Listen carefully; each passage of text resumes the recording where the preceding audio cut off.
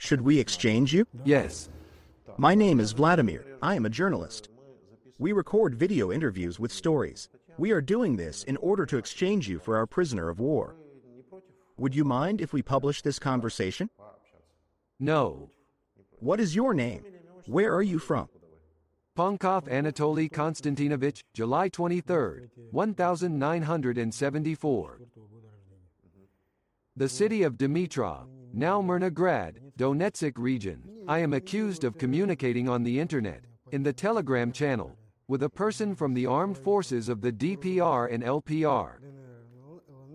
Yes. I told him about what was happening in our city, where military units of the Ukrainian armed forces were stationed and moving. They were with equipment. I marked it on the map. Can you talk about these situations that are described here? I have already told in detail that I work at a mine in the city of Dmitrovo. Ukrainian army personnel were moved to our second floor. Yeah. This outraged us.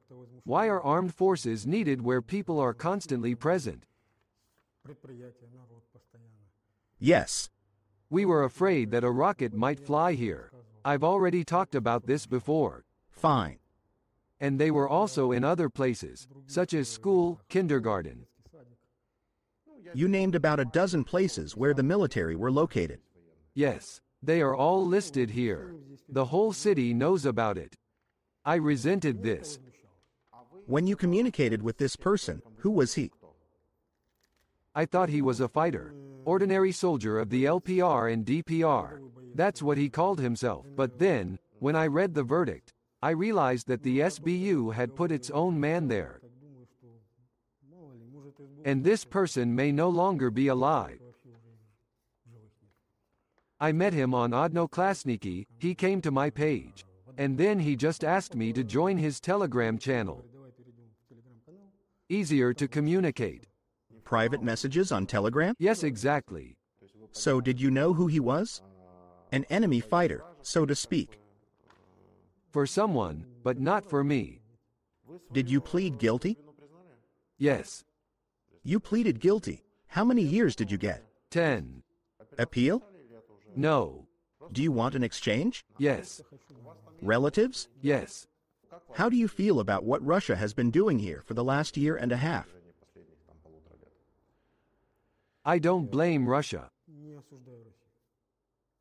Do you not condemn rocket attacks on peaceful cities? What about 8 years of attacks on Donetsk? Got it. This is Russia's revenge for 8 years? Perhaps I am a Russian person, as I understand it. What do you know about the Russian-Ukrainian conflict since 2014? I don't think there was a Russian-Ukrainian conflict. Donbass expressed the opinion that it should become united, independent, simply self-elected, like Crimea. I would describe it like this, but, as part of Ukraine, the Yanukovych government, as far as I understand, was overthrown on the Maidan. People came to power who, due to their ambitions, did not want the secession of Donbass and led their armed forces against the people. After this, groups of people formed in the Donetsk People's Republic, as they called themselves, and in the Lugansk People's Republic began to fight for their independence.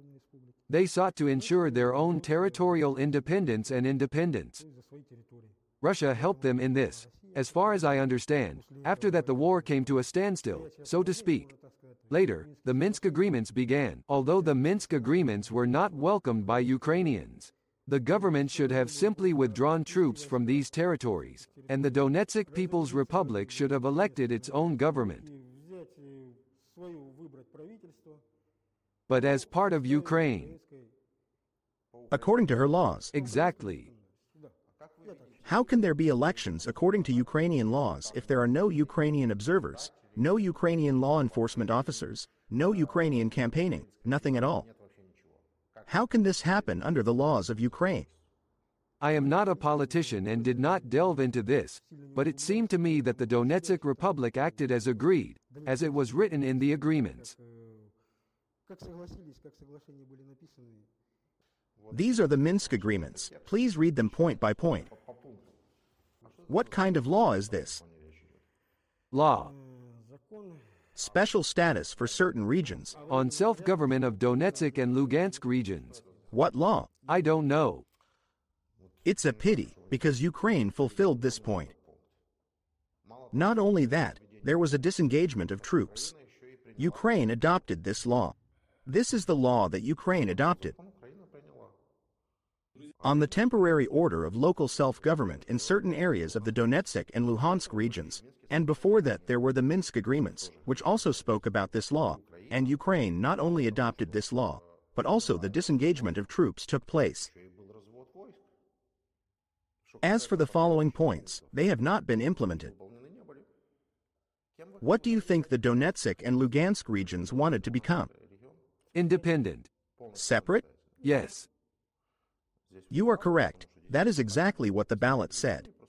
It's just that some people claim they wanted to become autonomous. No, not Russian and not autonomous, but simply independent and working according to their own program.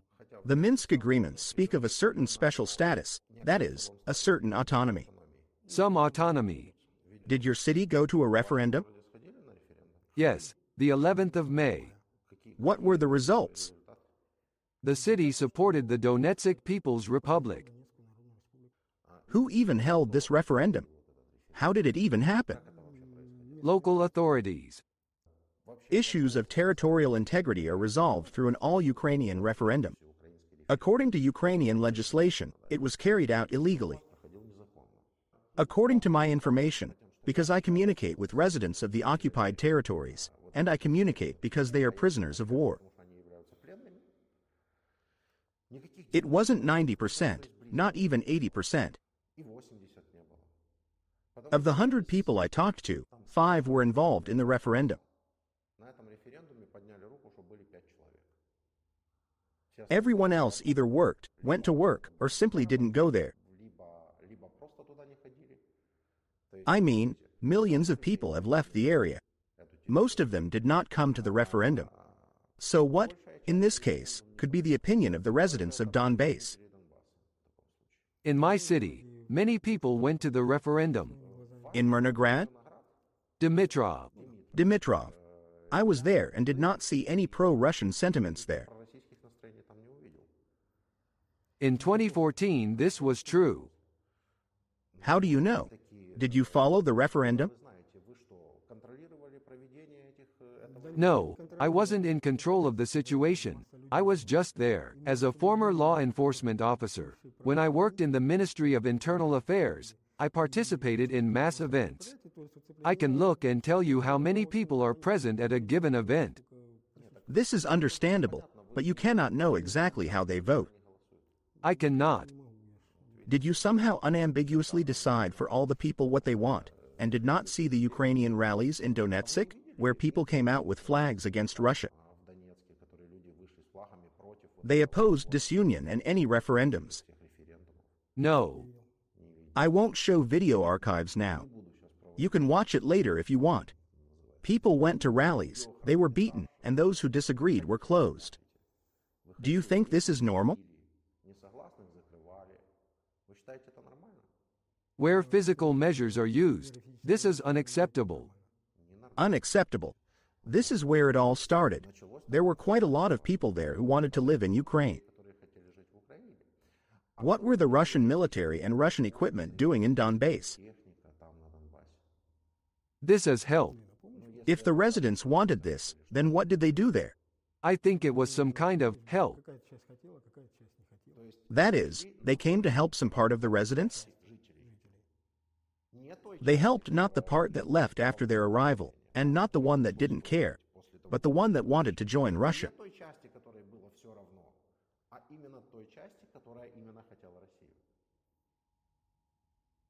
Part of the population of Donbass who wanted Russia. I don't know. So I know. These people were 5%. 5% of people really wanted Russia. These were people who ran with flags, went to referendums, and created the picture that they want Russia. It's 5 to 10%, maybe 15. This is if we take everyone together, starting with those who were there initially. So what happens? Russia started this whole mess in Donbass because of some small part of the population. What about the population who didn't care or who supported Ukraine? They are people too. If Russia had not entered there in 2014, would it have been both? Let's think logically. Think logically, please. If Russia had not come, NATO would have done it. NATO? Tell me about it. Why are they here? Who has NATO killed in Ukraine during 30 years of independence? I don't know about this. Well, what do you have in mind? Literally. Did NATO kill anyone? Did NATO conduct a military intervention in Ukraine? Not yet, but they are here. What? Troops. Troops? Certainly. Their bases are here, there. Tell me the NATO base in Ukraine. Why are you asking me? I don't have any proof documents. You don't have any documents, and you don't even have any idea about it. You're just operating on rumors. Yes, it is. And from television too. You can hear about the fact that there are NATO bases here on Ukrainian television only if you really want to, because Ukrainian television has never talked about a NATO base. The NATO base is closed. Medical experiments are being conducted there, as was the case under Yanukovych. You are not talking about NATO bases. You are talking about biological laboratories. Yes, about them. No NATO bases? No.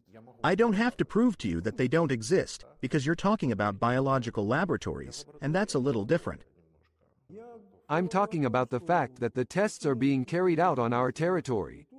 Ukrainian authorities were not allowed there. The area was closed. This territory was not controlled by the government. No. Biology labs. This may sound a little scary, but let me ask you this. How do you even envision it? Biology labs? Well, I guess they test the drugs on rats and other animals. What if it gets out of control? Look, we have places in the markets. Meat. Places where you can check the content of certain pesticides and negative additives and substances. Yes. Is the place where, for example, tomatoes are tested at the market a biological laboratory? No. Why laboratory? They don't invent anything there. They just test it. Yes, this is a biological laboratory. What's the point? The point is to find out through appropriate manipulations whether there are negative substances in this tomato. To do this, you need to take a sample. Yes. Take a sample from a tomato and test it. This is called a biolab. You said it was like a little mini biolab, right? Why am I giving such a primitive example? Because biolabs are a good thing. It's not bad, it's good. Biolaboratories are one of the signs of human evolution. All these checks and actions that are carried out in biological laboratories are normal for any country.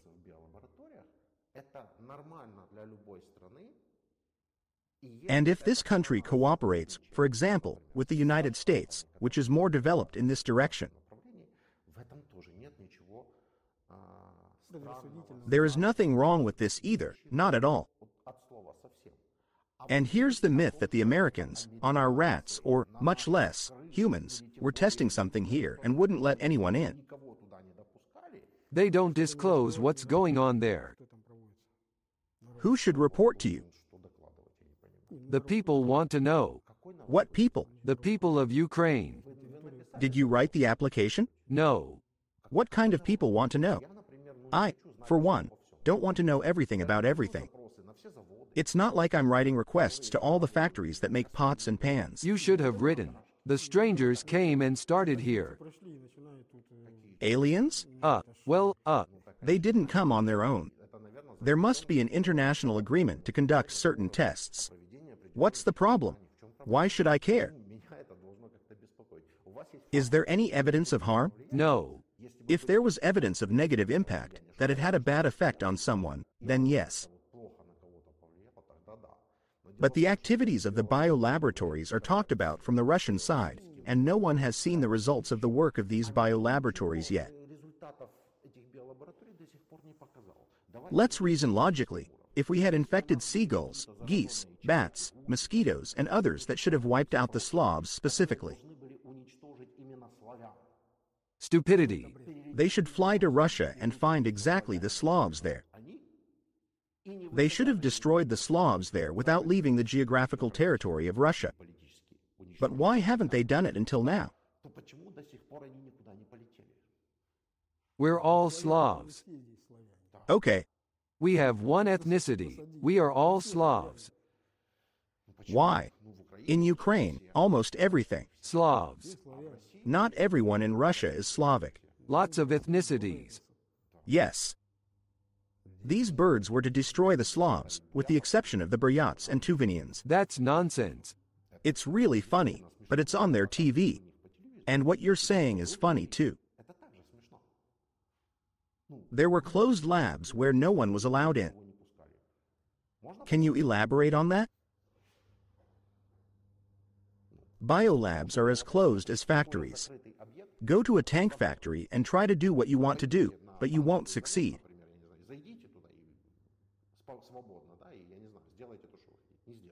It's just that the emphasis here is that it's not ours.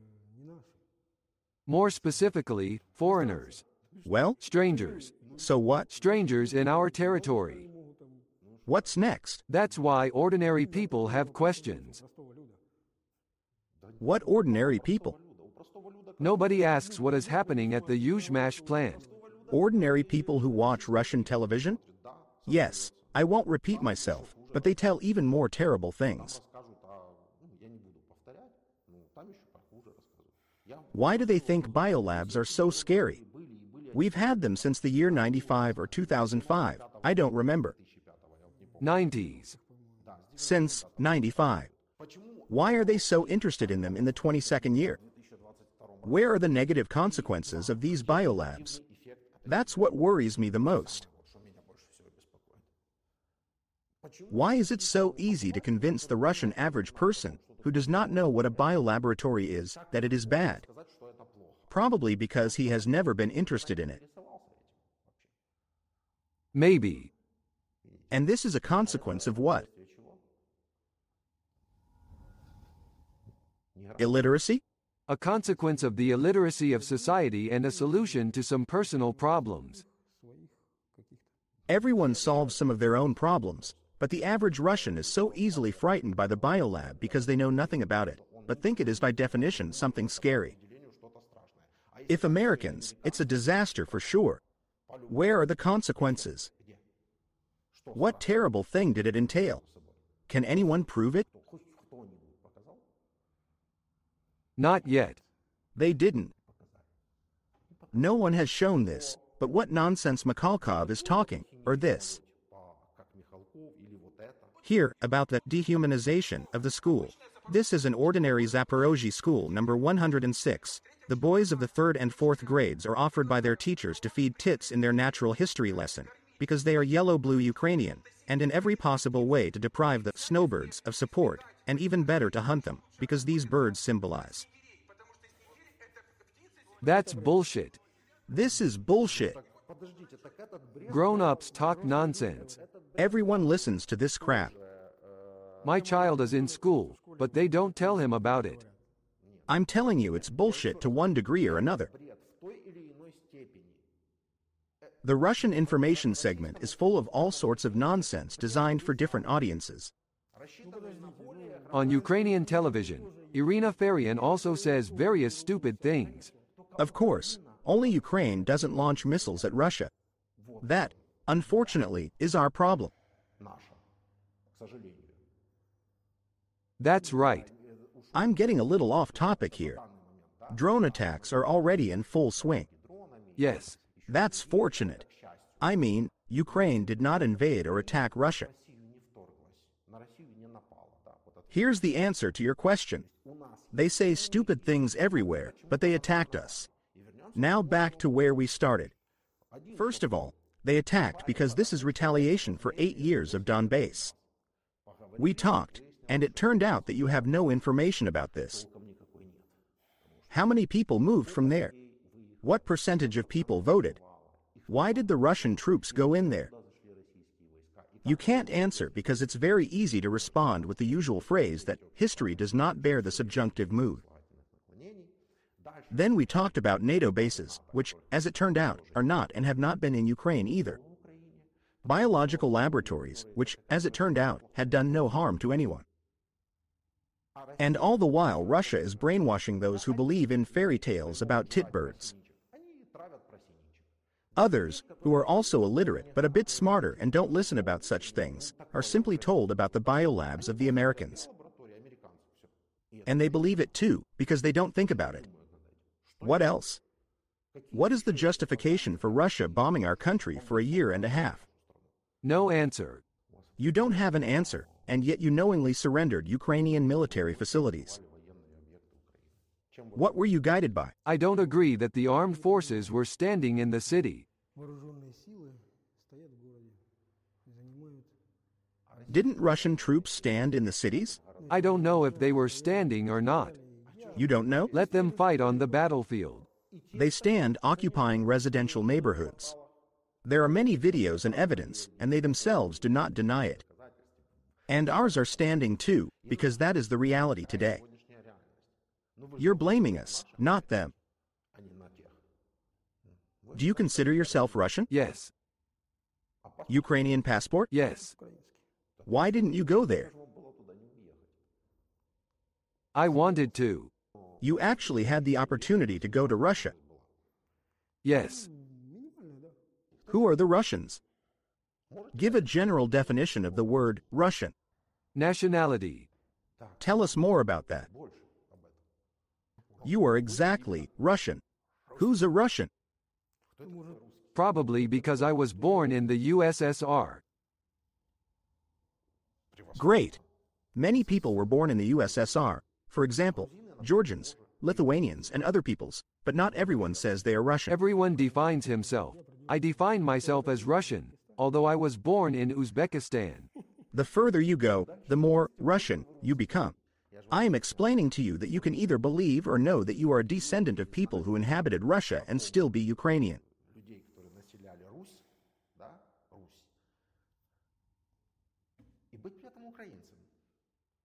Because a Ukrainian is not a Russian. Ukrainian is citizenship plus nationality. That is, you can fully identify yourself as a Ukrainian, or you can consider yourself a Ukrainian but still be a Russian. It's your right. Why do you need to live in Russia? When Rus was here, present-day Russia didn't even have a capital.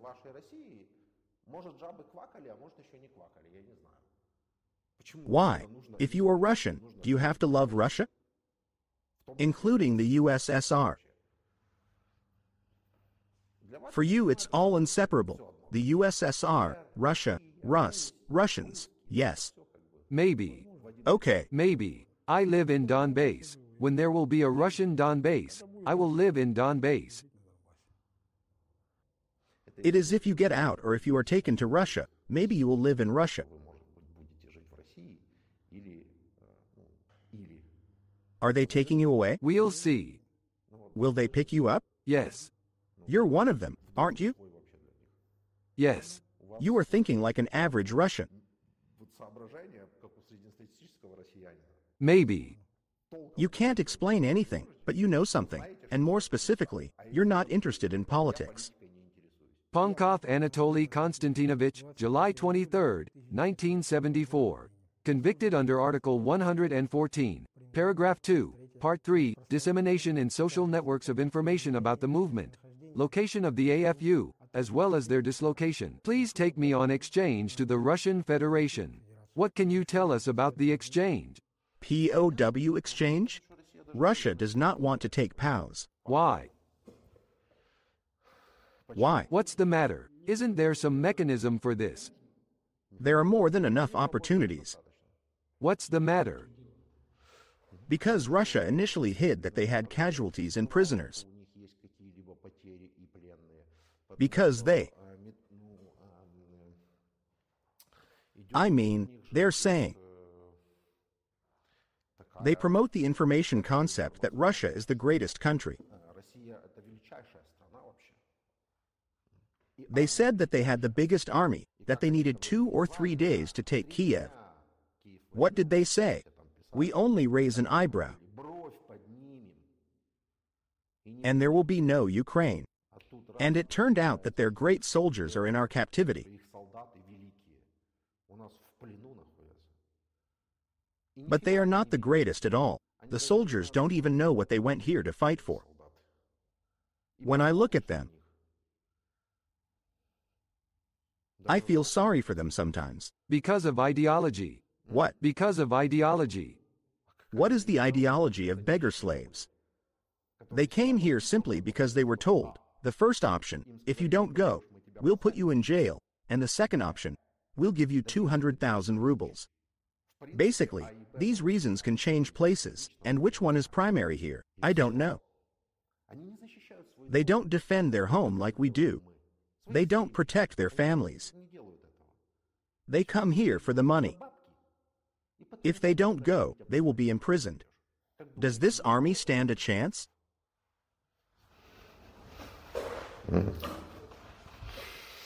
They're trying to beat us with numbers of people, but they're not succeeding. A year and a half. So something's getting in the way of that. Something? Yes. I think someone. I think something. What? Ukraine's global politics have nothing to do with it. So it's not the Ukrainian military killing Russian scumbags? That's not the point. I mean global politics, i.e. Russia makes decisions together with Europe and the US. Without Ukraine. What does Russia decide? Sanctions? No, she's solving her own problems. Political issues. Let Russia solve them. Are we talking about problems with you? Russia created its own problems. Putin is responsible for 250,000 corpses. Also, prisoners of war. I don't know who decides what. How many in Ukraine? How many in Ukraine? Why should we voice our statistics? We are at home. If we don't defend ourselves, our enemies will come and rape our women and kill our children. You can't compare us to you. You are always comparing. What about Ukraine? We're at home. We're home, you know? Many people have already left this country. Not everyone is ready to defend themselves. What's next? The population is not increasing. No. And what? Does this somehow justify Russia? We're talking. I just want to say that Russian prisoners of war turned out to be not such great military men as they were portrayed on TV.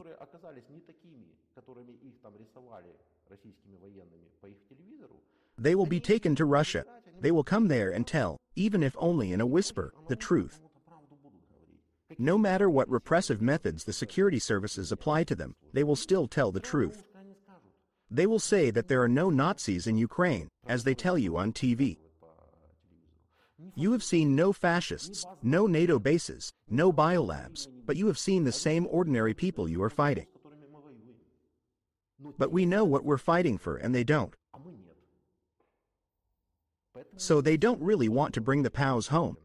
It's not profitable for them. I'm not saying that the Russians don't care about their own people at all. Everything was done by one sick Führer, and so many people suffer as a result. Nothing would have happened. No one would have gotten hurt. No one would have died. That's true. There is only one truth. Right. And in this case, two. When they take you away. What I'm doing now may turn out to be a completely useless labor in general. So I don't even have much inspiration. It's just that you're the last one and you have a lot of time, so you can have a long conversation. Otherwise, I wouldn't be doing this. And if you are not taken back to Russia, and most likely you will be, we will produce motivational videos like this one. Because you are exactly the kind of person Putin was talking about in his February 24th address. You're the one they're here to protect from someone. They claim they are. We take you by the hand and say, take him to your place. They wanted to protect you very much. Let them just take you away. Just take you to Russia. They'll take you away? If that's what they wanted, they would have taken you already. If so, then your work was not in vain. I did the work not to return you to Russia, but to ensure that the Ukrainian returned home.